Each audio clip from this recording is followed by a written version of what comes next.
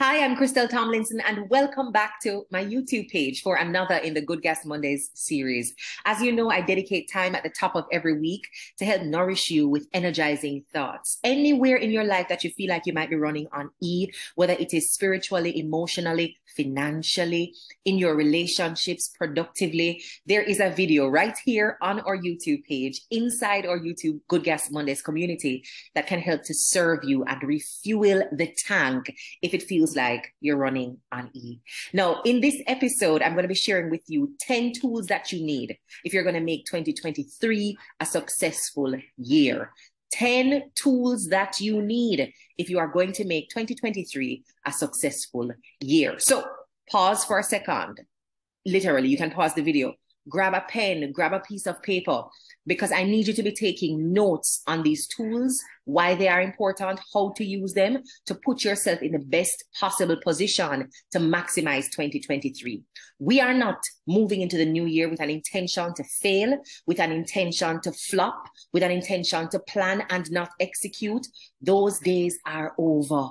If that was your modus operandi for 2022, we're going to shift gears and move into a new direction and a new level of operating. Our lives require us to show up and put both hands on the wheel and stop looking around at the end of a year wondering how you got to where you got to.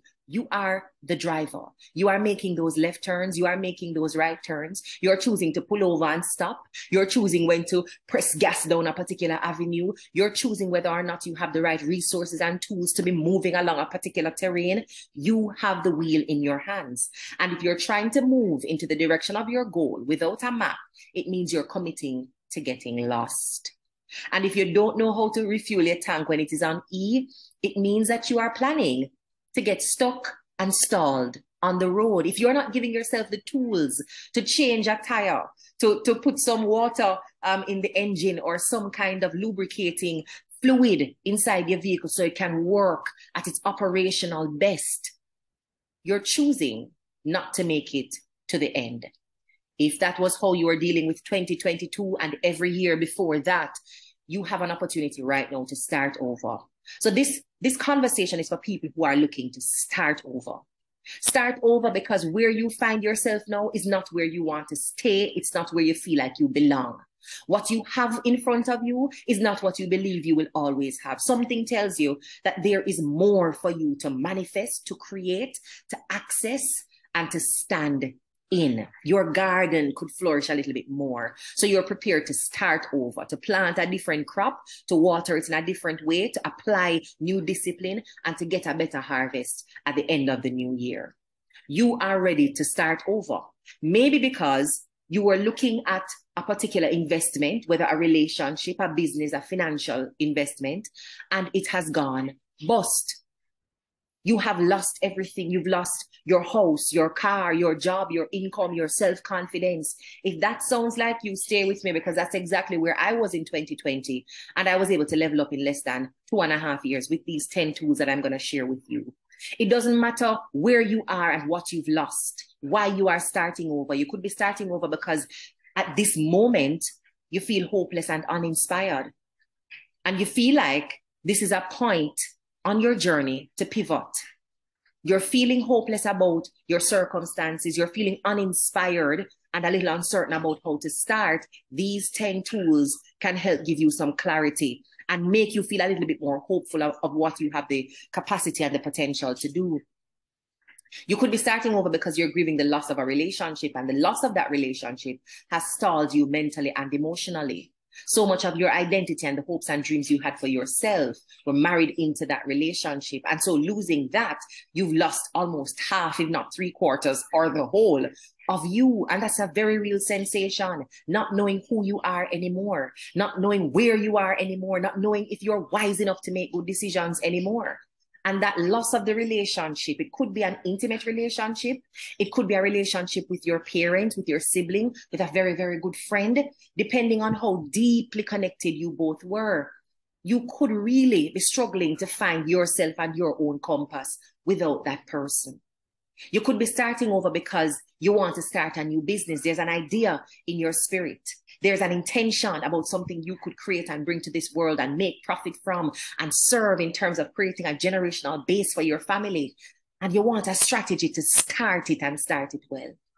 You could be starting over because the last business failed and now you're too scared to try again. So that start over feels a lot scarier than when the first start had occurred, because now you tried and you've proven that some things you don't know and you're wondering if this is something that's for you. But the feeling, the intention, the passion around it is still there.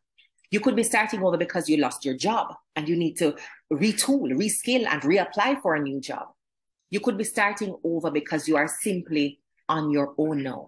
There is no more backative, as we call it in my country, Jamaica. There's nobody behind you to be the wind beneath your wings anymore. You are at a stage in your life where you are on your own. You are officially adulting. All the decisions start and stop with you. The budget has to be fully financed by you. The lights stay on based on what you do. The rent gets paid. Food goes on that plate at the dinner table based on what you do. And so you're starting fresh, this journey of taking ownership of your life and making good decisions for yourself. And that can feel scary. So we could be starting over because of many things. On my own journey, and I'll share a little bit with you before we get into those 10 tools. And remember, get your paper and your pen because we're going to write these things down. It doesn't take a rocket scientist to apply these tools, put them into practice, and get the results that I got over the last year and a half when I was moving from my ground zero to my next level where I'm at now. So in 2020, if you follow me on any of my social media platforms, you would know that I had entered the political landscape in Jamaica and run as the youngest candidate in the 2020 general elections.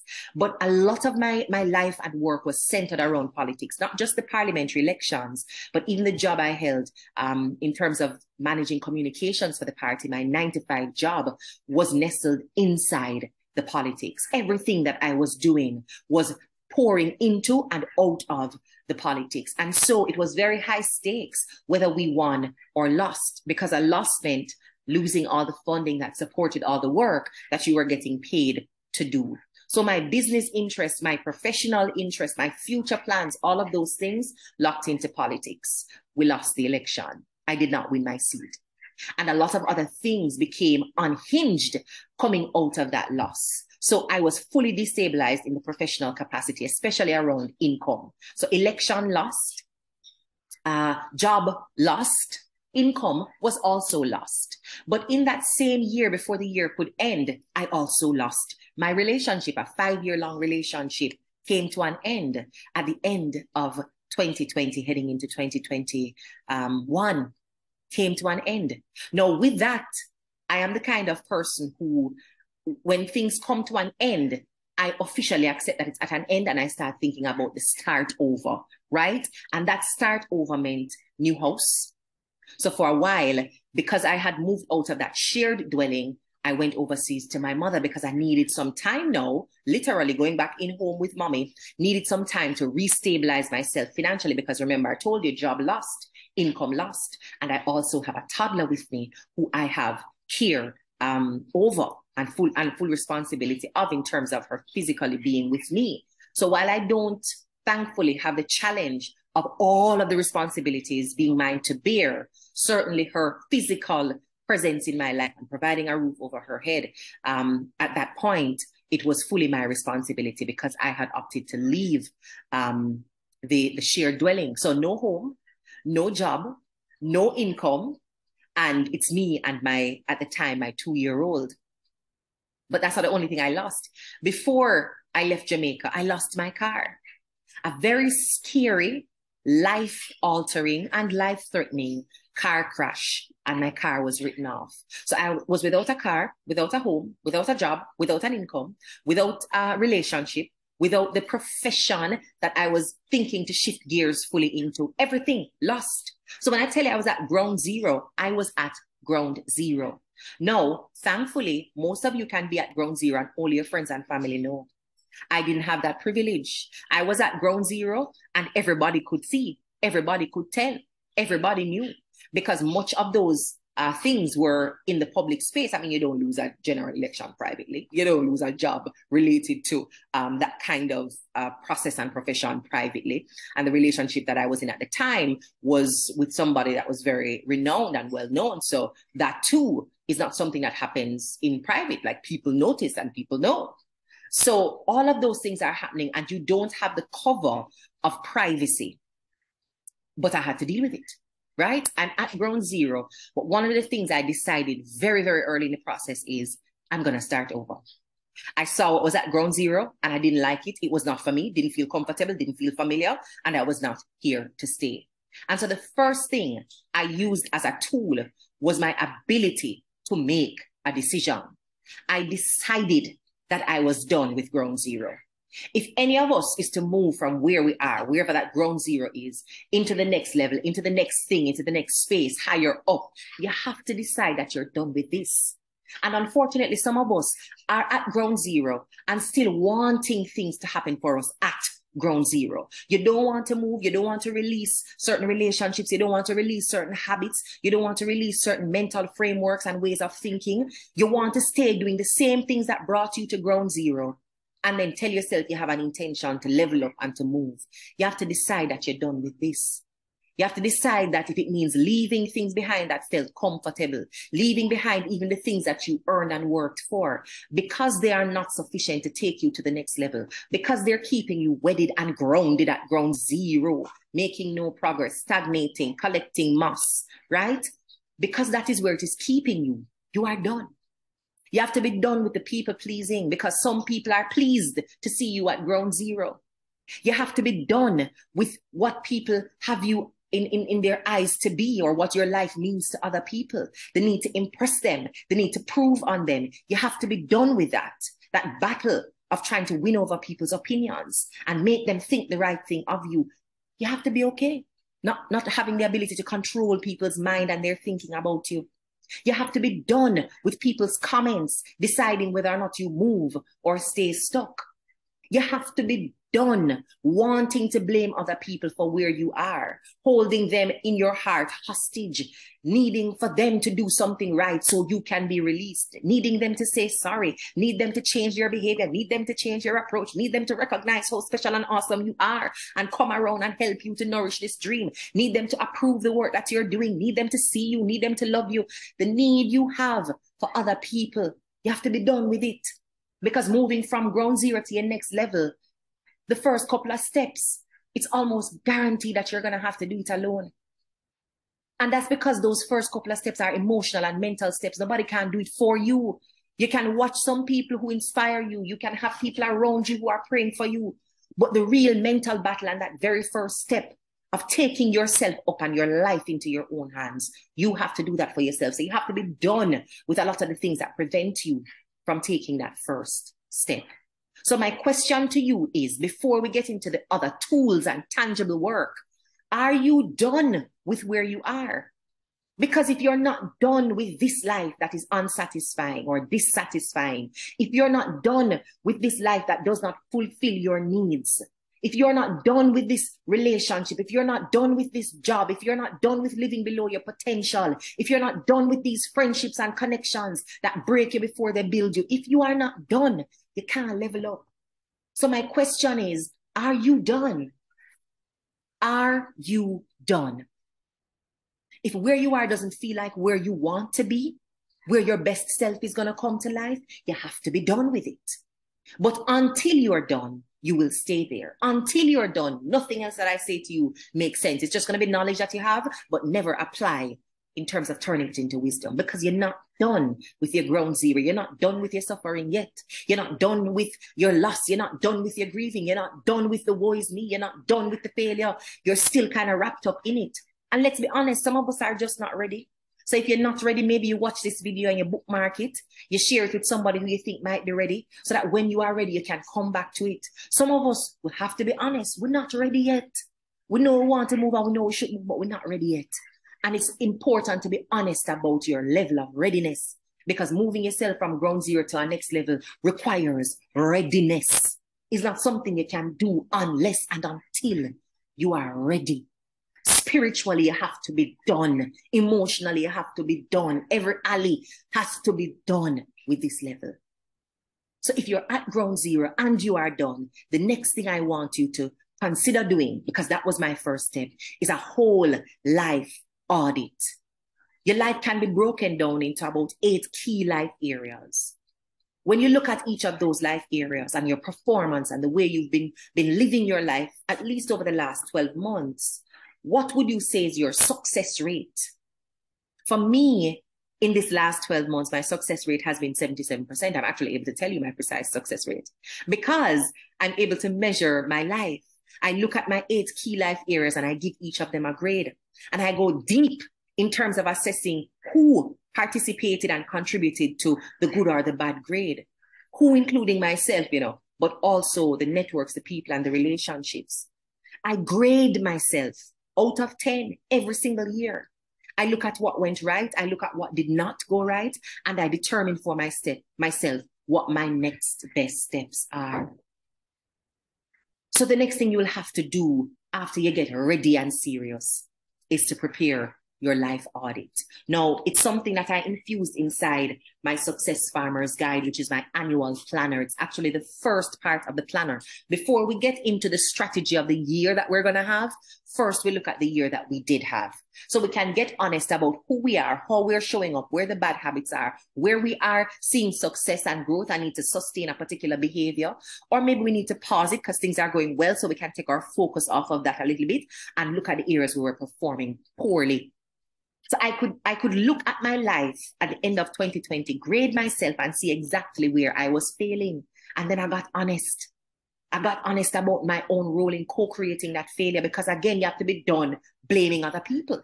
You have to be done looking around and seeing whose fault it is and who needs to come over here and tell you sorry and only to give you back what them take away. No, we're done. Done with all of that. And we're ready to take our lives up into our hands. Don't mean that you're not going to hold people accountable for their behavior, but that is not going to be the excuse to stay at ground zero. That's not going to be the reason I don't start moving and leveling up. So you complete your life audit. That's the second thing.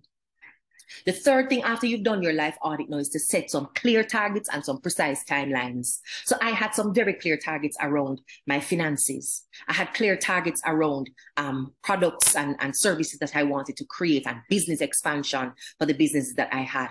I set very, very clear targets, and then I had precise timelines. So by January, this needed to happen. By March, this needed to happen. By April, these 2 things had to happen. But set precise timelines.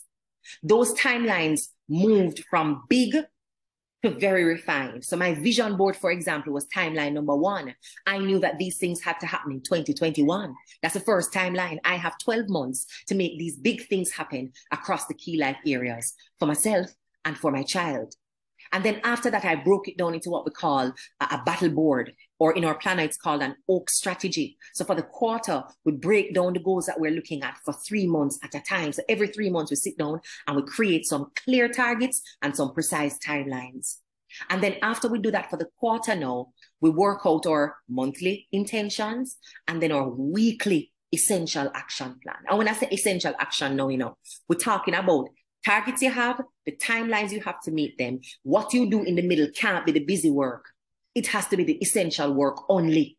So we're not going to pick up no waste time behavior like talk to this person. Talk to this person is not a strategic outcome for me. It's not an essential action for me. My essential action is to get a yes, is to sign a contract, is to launch this. So yes, I'm going to have to talk to somebody to get there, but I'm very clear that the goal and the intention is this outcome. So I had weekly essential actions that I had to take to get me to the desired outcome each week, each month, each quarter. That's the third thing, the clear targets and the precise timelines. The fourth thing that I use now, and this went a little bit deeper into the financial goals, was a financial why statement.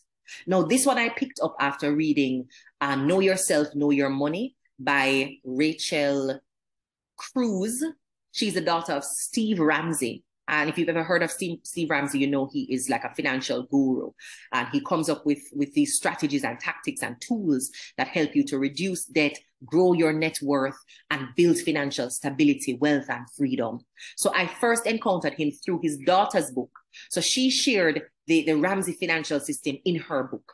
And one of the things she said we needed was a financial why statement. So I create my financial why statement. And I went a little bit deeper in my why statement than she guided. But I used her prompting as a moment to create a tool that I knew would help me. So the financial why statement is also something that's included inside the planner. And just to share with you some of the components of it. What is it that you're trying to accomplish for this year in terms of a clear financial goal? When do you want to achieve the clear financial goal? And what you're going to do to celebrate the achievement of that goal. So I laid out 3 goals, the deadlines, and how I'm going to celebrate when I achieve them. But I went a little bit deeper into it. I identified an accountability partner, which for that year, in fact, since 2020 to now, has been my mother. And then I set a financial accountability or monthly money meeting with my mother. So that has a date and it has a time.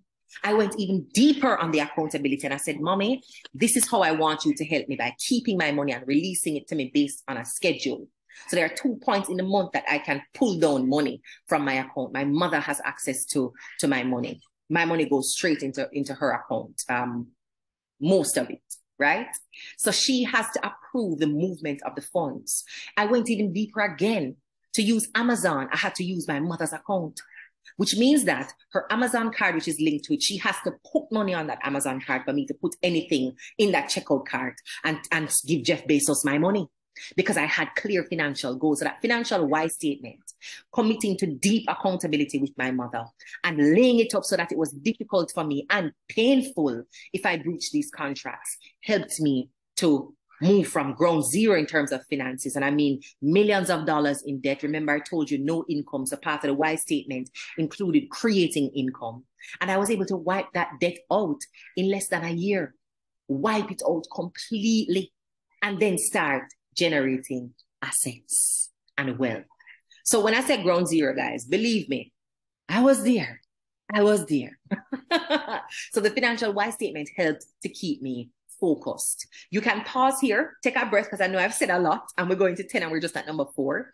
But see if you have all that I've listed so far, deciding in your mind that you are done with this, wherever this is for you, completing a life audit to explore your 8 key life areas and giving yourself a comprehensive grade about the quality of life that you have, seeing where you have the lowest grade. And then moving to the 3rd step, which is to set clear targets and precise timelines to change what you're seeing in each of those areas. And then 4, designing a financial why statement. Again, all of those things are inside our annual planner. Number 5 for me was a morning routine. So we all know the magic of mastering our mornings, right? If you get your morning right, kind of like a Monday, everything else seems to go on track. You're firing from all cylinders. Once the morning gets started correctly, once you have the right pace, once you have the right outlook, once you have the right mindset, you've engaged yourself in the right conversations, the right things are flowing into your brain. And so the right energy and ideas are coming out of you. A morning routine. And we lay out in the planner too how you can create the most effective morning routine, the essential elements that should be in every morning routine. And then, wasn't done there, remember we're moving from ground zero. The 6th step was a nighttime routine. So I didn't just throw myself down the bed at the end of the day and say, whew, hard day, glad I made it through. No. There's a process for unwinding and assessing to make sure that the things I set out to do in each day actually got done, and then to hold myself accountable if it was not done. So where did I drop the ball and how will I pick up that ball tomorrow was essentially how that nighttime routine helps me to process, prepare, and stay productive, even if I did not have the most effective and efficient day. The 7th tool for me is the daily action tracker. So remember, we said we have weekly essential action plans that we're working with.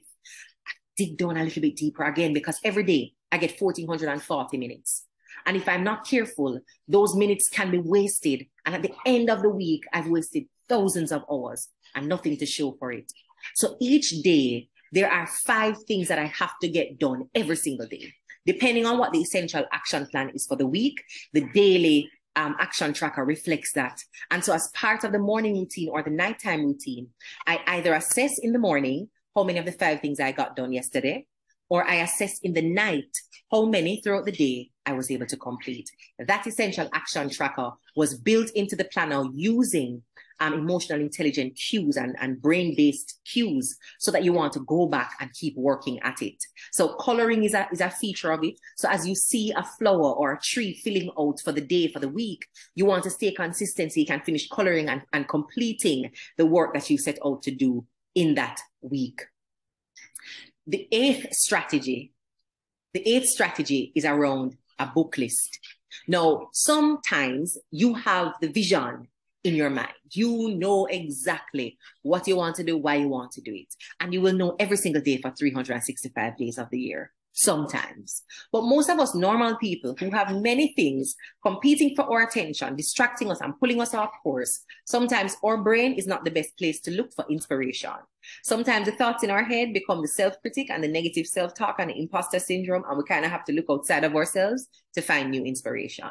And that's how I use my book list. So I have a personal book list that I share with my community annually. People join me in the reading process. Each month we read a different book and we reflect. So if you'd like to join my book club, and this is a personal book club, you can check the description below. I'll put a link so you can join. Presently, you're able to join it through the subscriber feature on Instagram, but I've gone ahead to create another feature that allows you, if you're not on Instagram, to still join my personal book club. So you can access my book list for the year. You can also join the book club for our monthly meetings and or mid-month check-ins and coaching around what we're reading in that book so that we can put what we're reading into good use in our life. Now, that book list includes a mix of things around personal development, financial management, some leisurely reading as well, spiritual reading, but essentially it's meant to help you take a look at your whole life and find the best advocates and people creating resources through these books that you can pull something from and apply. Every book doesn't have something for everybody. But that's why we read so much, so that if you don't find something in one book, across the other 11 books for the year, something can be pulled out and planted. And so far, every book that we've read in my community, everyone who has read it has found something in there for them that is timely for the life work that they're trying to do. The eighth strategy is around an accountability system. Now, I mentioned how the financial accountability process worked with my mother. I had a productive accountability system in my friend group. So even now we still have weekly check-ins with each other on a Sunday where we talk to each other around the work we've done, linking the work to the goals that we have for that month. So the fact that you have to come on a call every single Sunday and share what you've been doing, hearing other people talk about their consistency and their work. You don't want to sound inconsistent. You don't want to sound unserious. You don't want to sound lazy like you're lumping it out. So you get work done. And I'll tell you, there's some mornings before that 10 o'clock meeting, I wake up 2 hours earlier because I have to get the work done. I can't go on the call and say, oh, I did 5 of the 10 things. Oh, I only did 30%. Well, excuse after excuse after excuse. No, I'm not there to waste people's time. So knowing that I'm in a space where people are working towards their goals helps me to stay consistent. Now, I even had an accountability system built into my work. So my professional work, through my manager, I encouraged her to help me to pull myself out of the rut I was in and get back to a level of efficiency and productivity. And when I did not meet the targets that we set out, I had to pay her extra money. It cost me to be undisciplined. So accountability can work in different ways. It can come from what we call the Hawthorne effect, which is just sharing to other people what you're planning to do and the need for you to appear consistent in front of those people. You make sure you do it so that nobody says, didn't you say you're going to do that? You're all talk and no work, no action, no outcomes. You don't want to seem inconsistent. You want to seem serious about your life and you want your word to matter in your social groups. So that is a form of accountability, which people do by sharing things at the start of the year online, saying, I'm going to start a business this year. I'm going to go back to school. I'm going to finish my degree. And the fact that you put that out there, all these people just heard you say it, it locks you in through that social need we have for approval, acceptance, and to be seen as consistent. Our brain is wired now to pursue that and get the work done. But it can be more precise. It can be more intimate by creating an accountability system with your friends, with your family members, so they can keep you on track. And then the 10th strategy, 10 tools, 10. I'm stopping at 10, right? The most important, number 10 now, is the periodic performance reviews. I do this at the end of each month. I do it again at the end of a quarter. And as you know, I do it at the end of the year through the life audit and strategy session, which I do with myself. So those are the 10. Deciding, that's a mental tool, deciding that you're done. Without that decision, nothing else is going to matter and nothing else is going to happen. The second is the life audit, assessing your life across all the key life areas. And then thirdly, setting clear targets and precise timelines. The fourth, a financial why statement. The fifth, morning routine. The sixth, a nighttime routine. The seventh, a daily action tracker to keep you consistent. Number 8 for me, book list, so that I can be inspired and I can learn from the work and benefit from the tools that exist out there for me to improve my life in accelerated fashion, because I don't have to do everything in order to learn it. Some people have done it and they've learned it and they're teaching it. So let me take that wisdom and apply it in the way that is best suited to my life, my principles, and the direction that I'm going in. Accountability. Building an accountability system that makes sense, and periodic performance reviews to make sure that over time you're actually seeing the results of the work you are putting in. Because sometimes you can get caught up in the work that you actually don't stop to see, well, is this work taking me in the right direction? So looking at the map, pausing to say, oh, I was supposed to be at Northeast. Looking where you actually are on that compass and realizing that you need to do a little bit of course correction for next month, for next quarter, or for next year. Now, the last thing I would share with you is scripture that I found was very helpful for me while I was at ground zero and trying to build up the courage and the consistency to get started, to decide that I was done. And it was Jeremiah 29:11, which says, "For I know the plans I have for you, says the Lord, plans to prosper you and not to harm you, plans to give you hope and a future." And saying that even today still tightens up my throat a little bit, because it reminded me of how I almost lost my faith in the Creator, in the universe, in God and the God essence that is even inside of me. I needed to be reminded of that I was not put here to fail. I was not put here to live in pain and to struggle and to suffer. I was put here to thrive, to awaken, to stand in my authenticity, to demonstrate courage and bravery, and to stay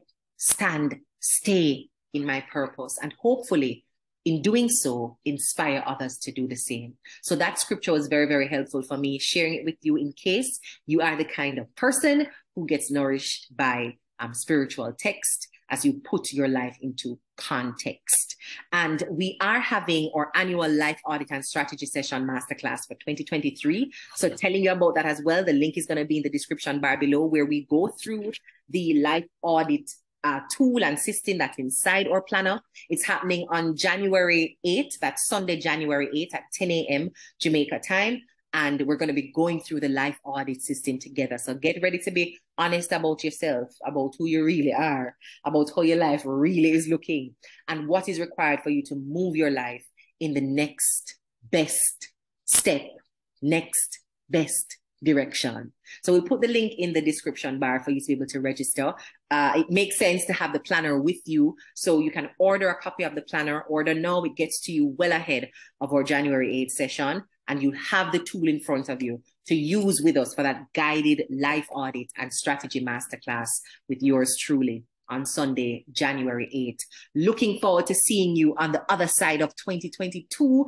I'm believing that 2023 will be a brand new year for you, brand new in terms of your location, no longer being at ground zero, but opting instead to level up, turning 2023 into your best year yet. And I know that if you apply these 10 tools, you will make the most of 2023. It is not an if, it is not a maybe, it is a must. If you haven't already, please remember to like this video, to subscribe to our channel so you don't miss our weekly gas up videos here on Good Gas Mondays. Be sure to click the notification bell too, because subscribing doesn't mean that you get notified with all the new videos. So you do have to click the notification bell so that you are notified via email, by YouTube, every time we drop a brand new video. And of course, comment below and let me know which of the 10 tools you are most excited about using, which of them you may have already used and gotten some results and growth out of it. Let me know in the comments below. If you are at ground zero, let me know in the comments below. If you're ready to level up, let me know in the comments. And of course, share this video with anybody you know is ready to move from ground zero to the next level, because life is meant for us to live it on our terms, or authentic terms, or courageous and brave terms, not the timid, scared, barely there, ground zero terms. So let's change the contract with ourselves. Let's change our contract with life and choose to stand up bravely and make the best of the year that's ahead. No matter what happened before, no matter what ground zero looks and feels like, these 10 tools help you to get up on your 10 toes and take at least